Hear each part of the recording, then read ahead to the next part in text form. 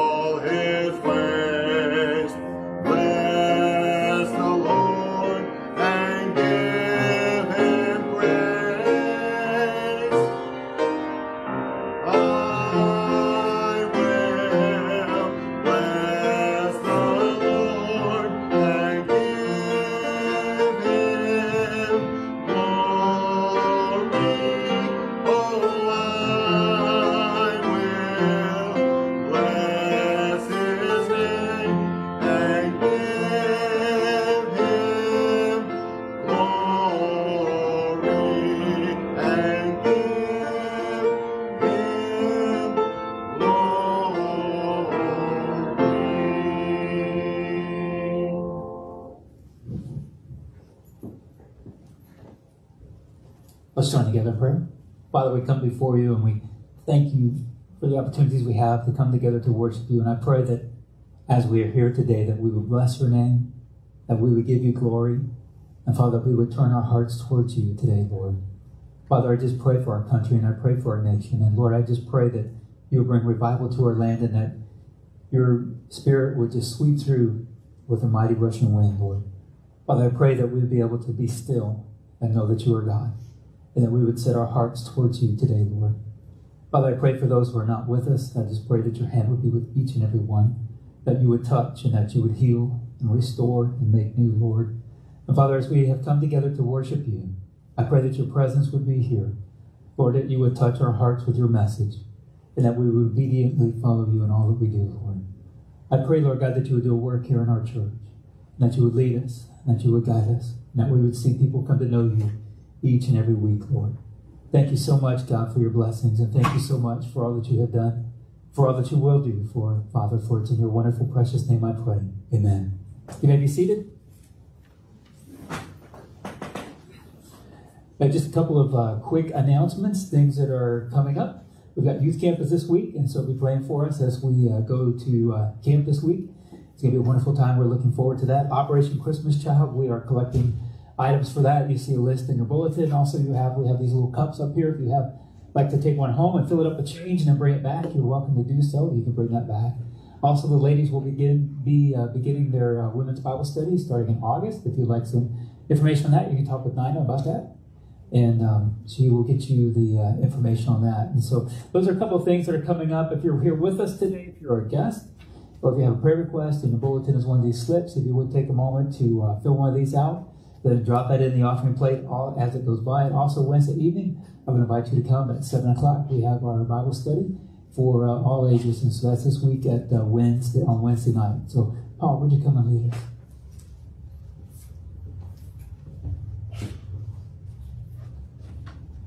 My Lord is near me all the time.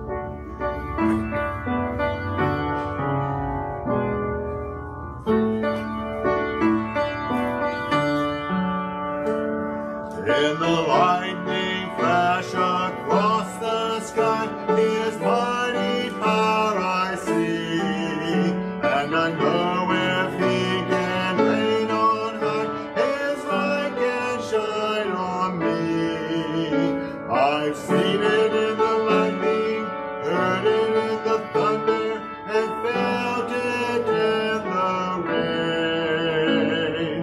My Lord is near me all the time. My Lord is near me all the time. When the thunder shakes the mighty hills and trembles every tree, then I know our God so great and strong can surely harbor me. I see it in the lightning, hear it in the thunder, and feel it in the rain. My Lord is near me all the time.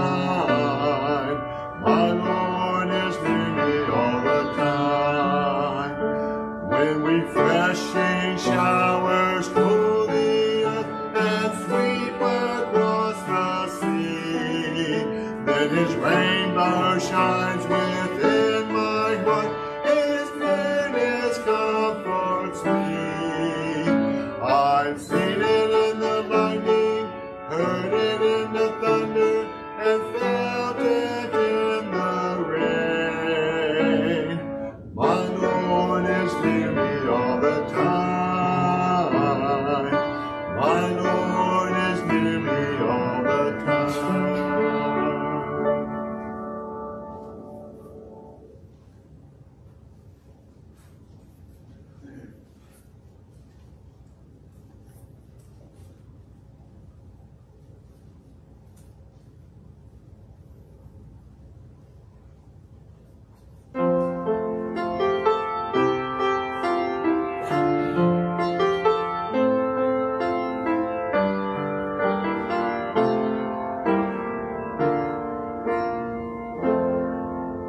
You are my strength when I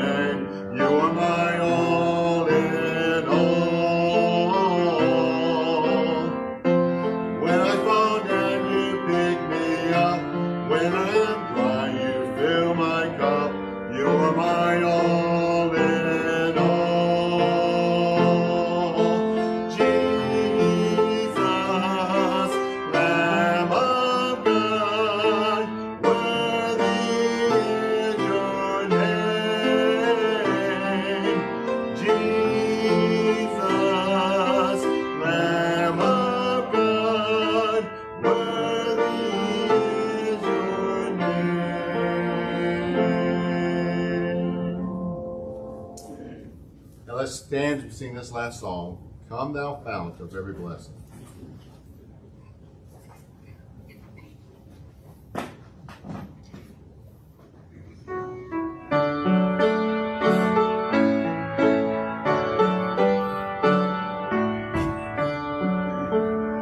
Come thou fount of every blessing, to my heart to sing thy grace. Streams of mercy never ceasing, offer songs of loudest praise. Teach me some melodious sonnet, sung by fading tones above. Praise the mount I'm fixed upon it, mount of thy redeeming love. Here I raise thine Ebenezer, hither by thy help I'm come, and I hope by thy good pleasure safely to arrive at home. Jesus sought me when a stranger, wandering from the fold of God. He to rescue me from danger, interposed his precious blood. Oh, to grace thou great a debtor, daily I'm constrained to be. Let thy grace, Lord, like a fetter, bind my wandering heart to thee. Prone to wander, Lord, I feel it, prone to believe the God I love. Hear my heart, Lord, take and seal it for thy courts above.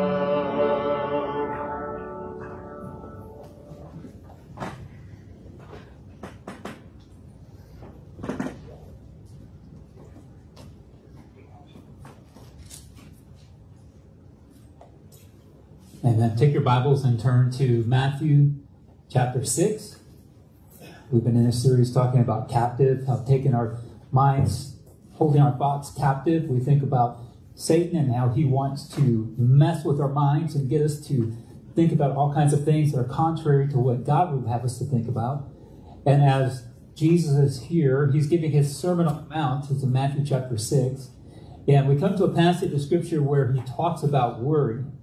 And as we think about worry, I think it's something that probably we all have done at different points in times in our life. There might be some here today that have some things on their minds that we're thinking about, that we're worried about, and we're wondering what's going to happen. And as we look to what the definition of worry is, Webster describes worry as to think about problems or fears, to feel or show fear and concern because you think something bad has happened or could happen. Now, when you think about worry, we get things into our mind and we're thinking about things, oftentimes it's things that might happen, could possibly happen. But what ends up happening as we're thinking about all these things?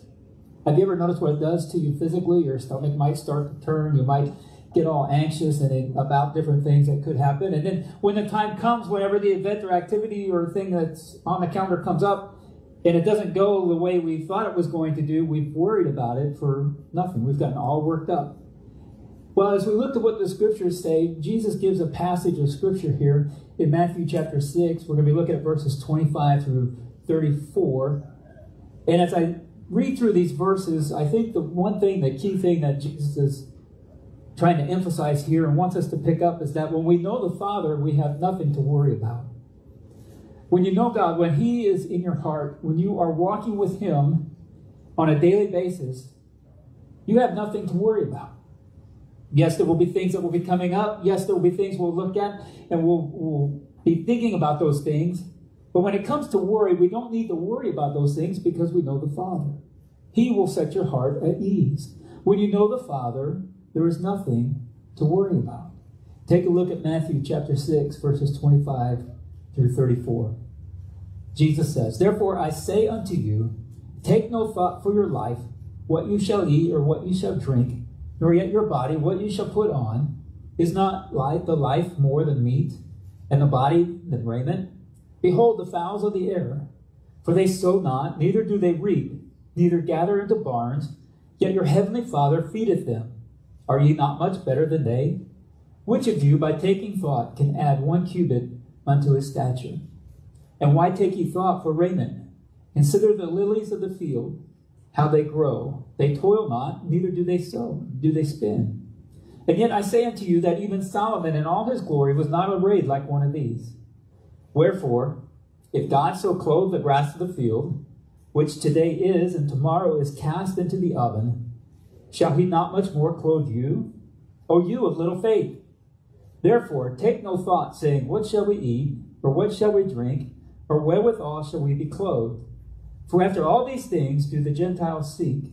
For your heavenly Father knoweth that you have need of these things. But seek ye first the kingdom of God, and his righteousness, and all these things shall be added unto you. Take therefore no thought for tomorrow, for the morrow shall take thought for the things of itself.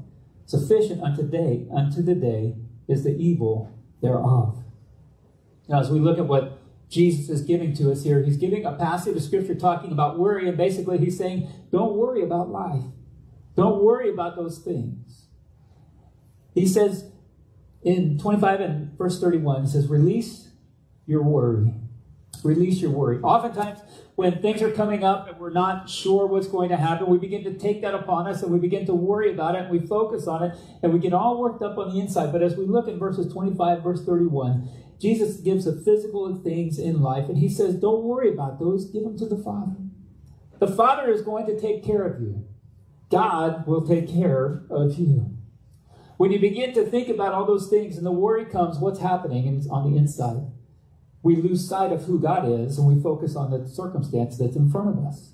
And we take that upon us and we begin to carry that heavy burden. But Jesus says the Father will take care of you. How often do we worry about the physical things in life?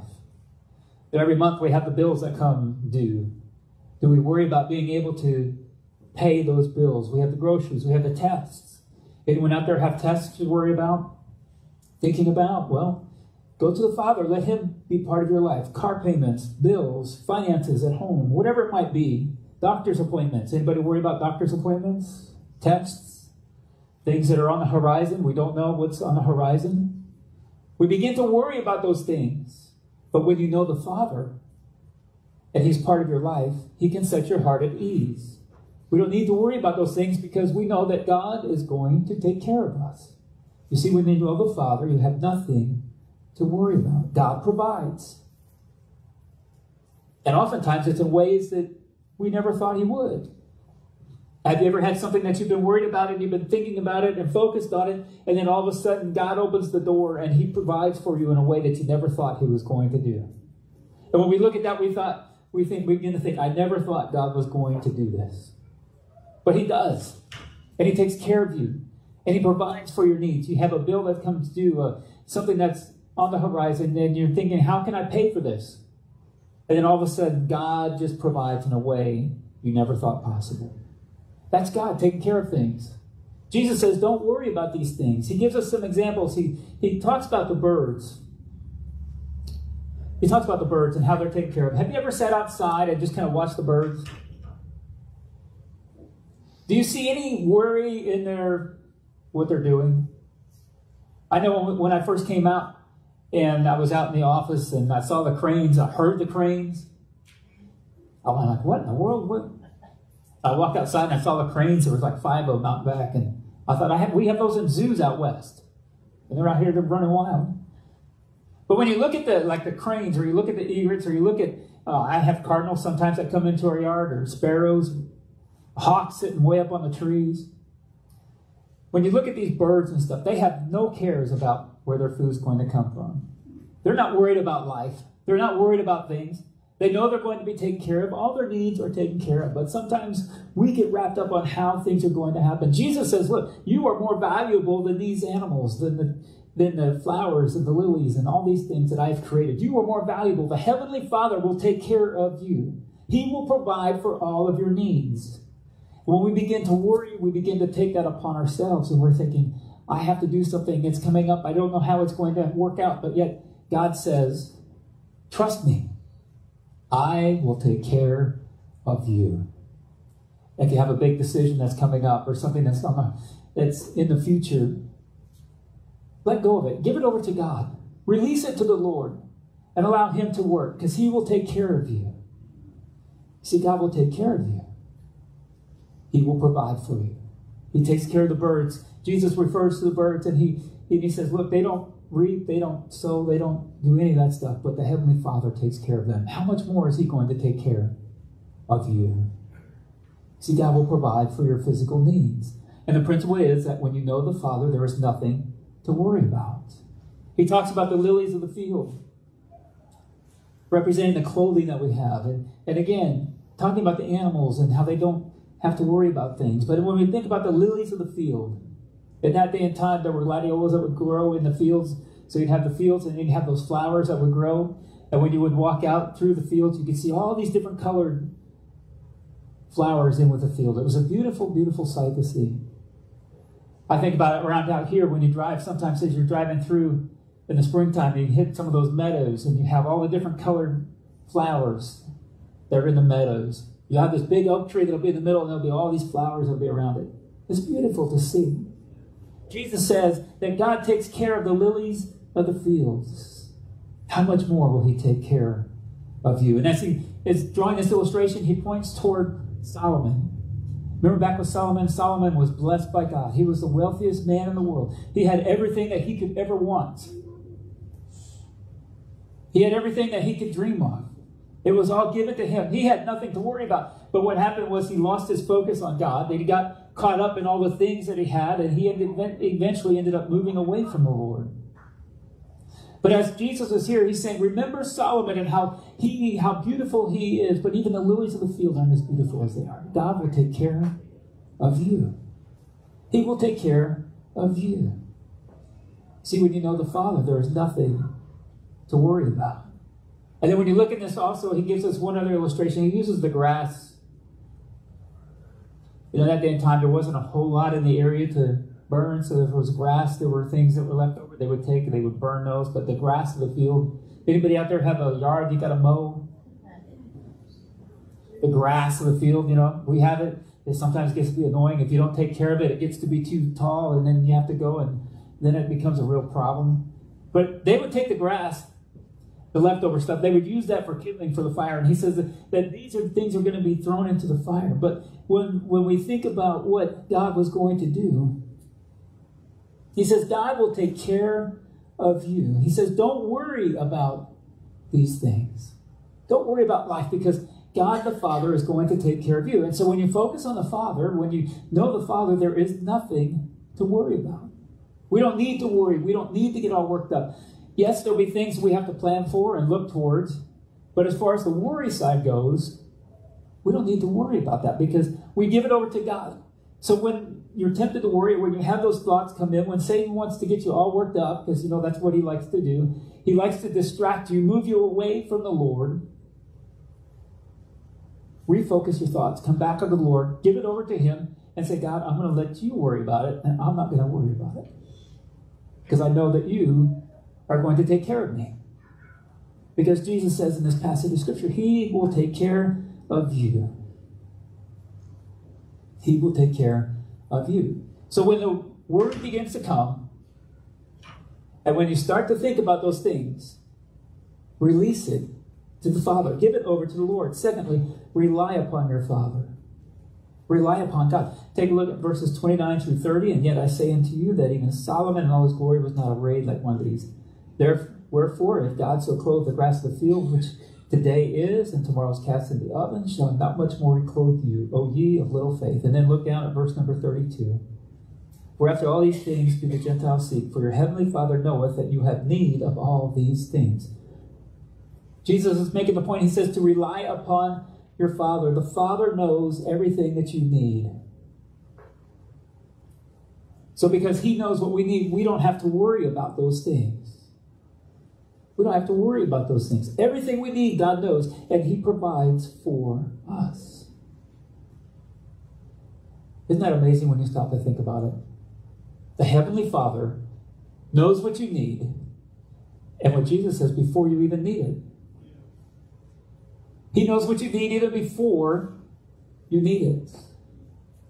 That's an amazing thought when you stop and think about it, because God knows everything you need and He will provide for you. We might think that we need something, but God says, no, you need this instead. And He provides and He does something for you, and He works in your life, and He does it in a way that you never thought possible. It could be that you need a car of some kind and you're looking for one and you think you find one, but then God opens the door for something else. And it turns out to be something better than what you had looked at before. It could be financially, you're having some struggles and some difficulties, but things come along and the door opens and God provides in a way that you never thought possible. He's providing for you. He is taking care of you. The Father will take care of you. He knows exactly what you need before you even need it. He knows your thoughts. He knows exactly where you're at. He knows everything that's going on in your life.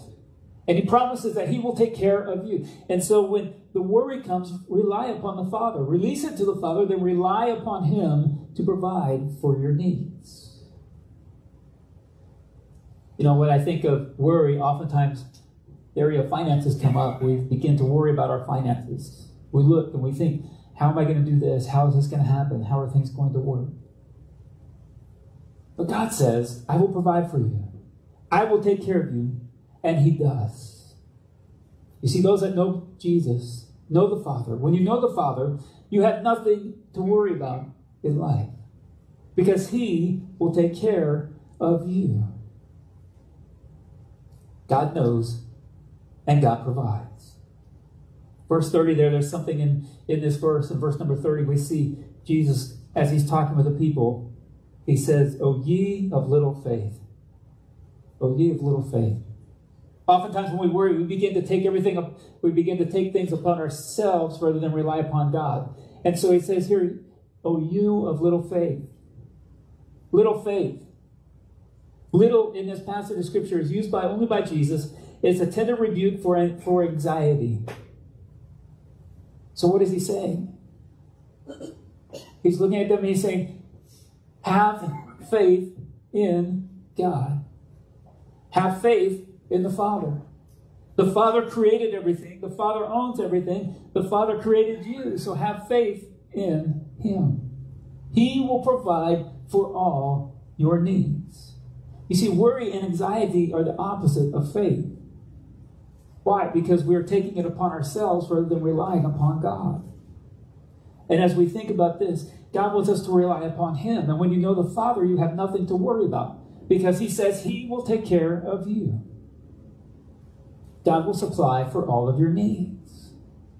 Paul wrote that to us. He said, my God shall supply all your needs.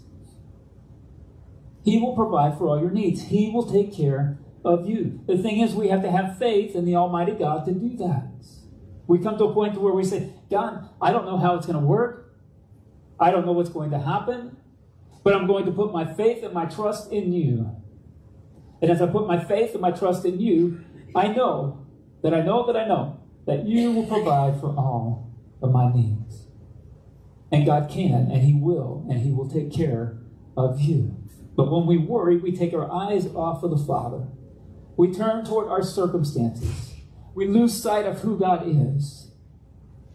And that's what Satan wants to do in our life. That's why, as we think about captive, we have to take every thought captive. We have to put that all in our minds. We have to be careful what we think about, because the things that we think about influence what we become. You see, if Satan can get us to focus or to turn away from God, he knows that he's winning in our life. And that's a challenge for us. We have to stay focused on the Lord. And remember that He will take care of us. So when the worry begins to come in your life, release your worry to the Father. Rely upon the Father to take care of you. And third, reset your thoughts on Jesus. Reset your thoughts on the Lord. Take a look at verses 33 and 34. But seek ye first the kingdom of God and His righteousness, and all these things shall be added unto you. Take therefore no thought for tomorrow, for the morrow shall take thought for the things of itself. Sufficient unto the day is the evil thereof. When the worry comes and we begin to think about all the things that are happening or could possibly happen, oftentimes I have found in my own personal life that I'll begin to worry about things that could happen, might happen, and then they don't happen the way I've been thinking about them for the last however many long time I've been thinking about them. I got worried about it. And God took care of things. You see, what we see here, Jesus saying, is to hold our thoughts captive, to focus on the Heavenly Father. Because the antidote to worry is doing what? Focusing on God. Jesus said what? Seek ye first, and what are we to seek? The kingdom of God and His righteousness. When you look at the verses prior to this passage that we have here, when you look at verses prior, Jesus talks about storing up your treasures in heaven. He talks about focusing your life and turning toward heaven. And so as Jesus is here, he's saying, seek ye first the kingdom of God and His righteousness. The antidote to worry is focusing on the Father, because when you know the Father, you have nothing to worry about. And Jesus says the number one thing to do in your life is to seek Him first. When we see that word, seek ye first, seek the kingdom first, seek in this passage of Scripture means to crave. To crave. Is there something that you crave in life? What really gets you going? Is there some, if I'm up here talking right now, is there some food items in your mind that you're thinking about? Something you can think, oh man, I really, really, really would like to have that. Or this is my favorite food. You crave it, you want it, and right now your mouth is just kind of starting to water a little bit because you're starting to think about those things. Now refocus, come on back. You've got that in your mind. That's something you crave. That's something you would really, really like. Or is there a place that you really enjoy going to? It could be a restaurant. It could be a beach. It could be out in the forest. It could be someplace where you're like, this is the place that I really, really like to go. And you look forward to it. Every time you get to go to that place, you're like, this is the place that I really enjoy going to. And when you go to that place and you're there in that place, you're happy, you're comfortable, you're loving it. It's just the best thing ever. When we look to what Jesus says here, He says, seek ye first. In other words, crave the kingdom of God. Now, whatever it was that we were thinking in our mind at that moment in time, do we crave the kingdom of God like we crave the item that was on our mind? That's what Jesus was getting to. He says, seek ye first the kingdom of God. Do we crave the kingdom of God like we crave whatever it was that was on your mind at that moment in time? See, God wants us to crave the kingdom of God. He wants us to seek it, to go after it, to want it, to long for it. Because when we do, our focus will be on Him. Our focus will be on the Father rather than the things of this world. There will be difficulties in life. There will be challenges in life. There will be things that come our way. We may not know or understand how things are going to work. We know that comes. But when those times in life come, when the health challenges come, when the bills and the pills and the ills come our way,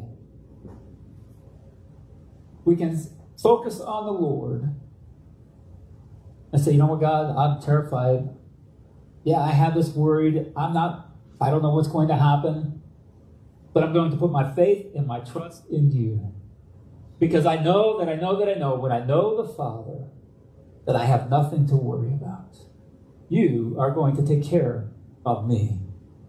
And God will. That's what He wants. That's the faith factor. The faith factor is turning our hearts, our minds over to Him and saying, God, I trust you to provide and to work. And as we do that, and as we say, God, I trust you, then there's nothing for us to worry about because God will take care of you. He will take care of everything that you need. So Jesus says, seek first the kingdom of God and His righteousness, and all these things will be added unto you. And as we do all those things, then He says, take no thought for tomorrow shall take thought for the things of itself. Sufficient unto the day that is the evil thereof. Jesus is saying what? If you're focused on the Father, if you're focused on the kingdom, don't worry about tomorrow. Because tomorrow is going to take care of itself. Things are going to work out. God will provide. God will take care of you. There's no reason to worry when we seek Him first. So what are some things we can do to keep Him first, to seek the kingdom of God? One of the first things that we can do is have a daily time where we're in the Word. When we're in the Word, when we're reading His Word, we're putting His Word into our mind. If you're having struggles and difficulties with worry, go through the scriptures and take a look and find other places where people may have been worried, or find verses that can encourage you when it comes to worry and say, this is what the Bible says. And so when Satan then comes before you and starts to play with your mind and mess with your mind and you get all worked up about things, you can go to the Word and say, this is what the Bible says. This is what Jesus said. This is what the Word says. And then you don't have to worry about things because you're putting His Word into your hearts. See, the temptation is for us to begin to worry and to take that upon us. And Jesus says what? Come to me, all you who are weary and heavy laden, and I will give you rest. Take my yoke upon you, for my yoke is easy and my burden is light. Jesus says, come to me. The Father says, come to me. The Father says, if you know me, you have nothing to worry about, because I will take care of you. Daily, spend time in His Word. Get to know His Word. This is our manual. This is our playbook. This is how God speaks to you and to us. He speaks to us through His Word. Second thing we can do is have a daily time in prayer. When we're studying the Word, we spend time in the Word, learning His precepts, learning about Him, but then we spend time in prayer each and every day. Spending time in prayer. They can be short prayers, they can be long prayers, they can be prayers alone, they can be with somebody, they can be by yourself. Wherever it is, you can pray. We saw last week the Bible tells us to what? Pray without ceasing. Spend time in His Word on a regular basis. And as we do that, then we have daily fellowship with God. We're reading His Word, we're studying His Word, we're praying, we're spending time with Him. He becomes our friend. He becomes our Father. He becomes the one that we go to, the one that we rely upon, the one who is there to provide for us. And so when worry comes your way, when you begin to have those thoughts, focus on the Father. Because if you put God first, your material needs will be provided. They will always be provided. God promises, my God shall supply all your needs. Jesus says, don't worry, because God will take care of you. God will take care of you. And then as we read His Word, we study His Word, we fellowship with Him, we become obedient to Him, we walk in His footsteps, and then we have nothing to worry about. Worry no longer has a grip on our life. Worry no longer has a grip on our life, because when it comes up, then we recognize it and we say, God, I'm worried about this. I'm worried about this doctor appointment. I'm worried about this bill. I'm worried about my family. I'm worried about this child. I'm worried about a marriage, whatever it might be. And we fill in the blank.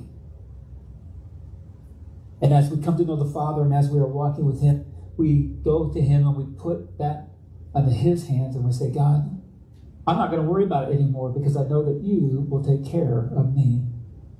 And as you know the Father, the more you know the Father, the closer you come to Him, the less you need to worry about what goes on in life. Because as we see here in this passage of Scripture, Jesus says, you don't have to worry about these things, because God will take care of you.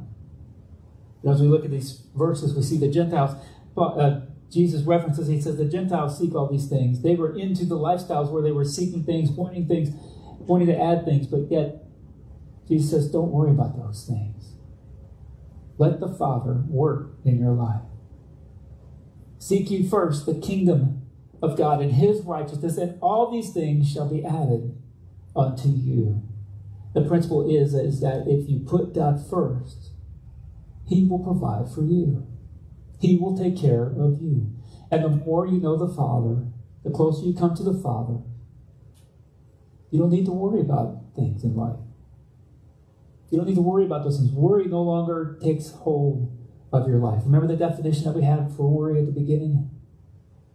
To think about a problem or fears, to feel or show fear and concern because you think something bad has happened or could happen. That was Webster's definition of worry. No longer do we have to do those things. We don't have to worry about those things because we know the Father. And when you know the Father, there is nothing to worry about. And so I would ask each of us here today, are there things in our lives that we can point to, that we can think about, that we could say, you know what, I'm worried about these things. I have this decision to make. I have these bills to pay. I have a doctor's appointment coming up. I've gotten bad news about whatever it is. Are there things in your life that you could point to and you can say, I'm worried about these things? I would encourage you today to release those things to the Lord. to give them over to the Father. Release your worry to God. Rely upon Him to provide for all of your needs. And God will take care of you. All of us here probably have times in our lives when we can look and we can say, you know what? I can remember a time when I was struggling. I was having difficulties. I was worried about this. But then I gave it over to the Lord. And when I gave it over to the Lord, He released me from the worry. He took care of my needs. And God did an amazing thing in your life. Is there something today that you're worried about? Give it over to God. Give it to Jesus. Let Him do a work. Let Him be the one to do the worrying. And as you do that, you'll feel the release from that worry. It'll make a difference in your life. Because no longer will you be carrying that burden. No longer will you be carrying that burden. You'll be like the birds that are out and about.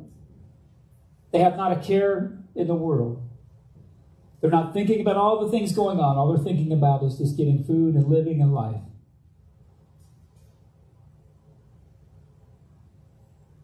They know that God will take care of them.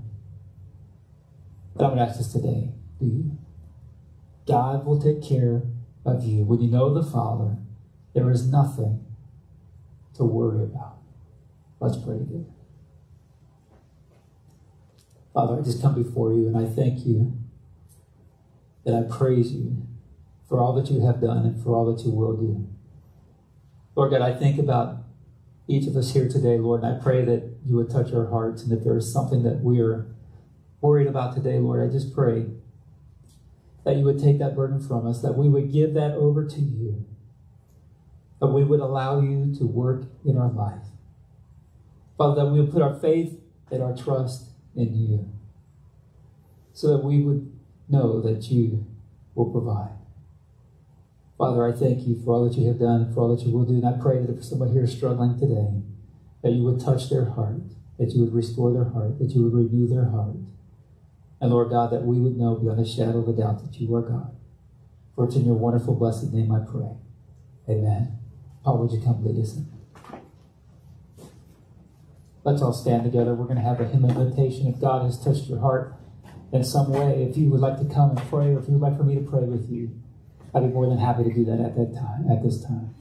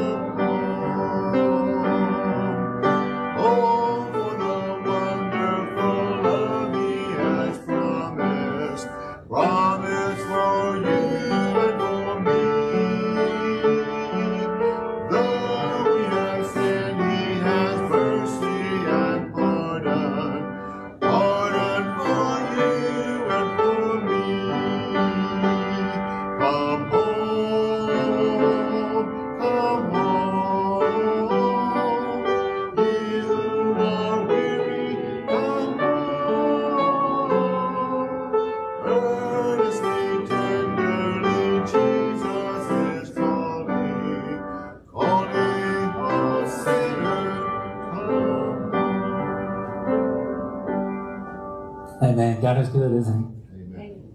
Always remember that when you know the Father, you have nothing to worry about. Let's pray. Father, thank you so much for today. Thank you for the time in your word, Lord. Father, I pray that we would go out renewed and revived, and Lord, that we would remember that when we know you, there is nothing to worry about. You provide for us, you take care of us, you love us, Lord. And I thank you for each person that is here today. Lord God, I pray that in all things you be blessed and that you be glorified. For it's in your wonderful, blessed name I pray. Amen.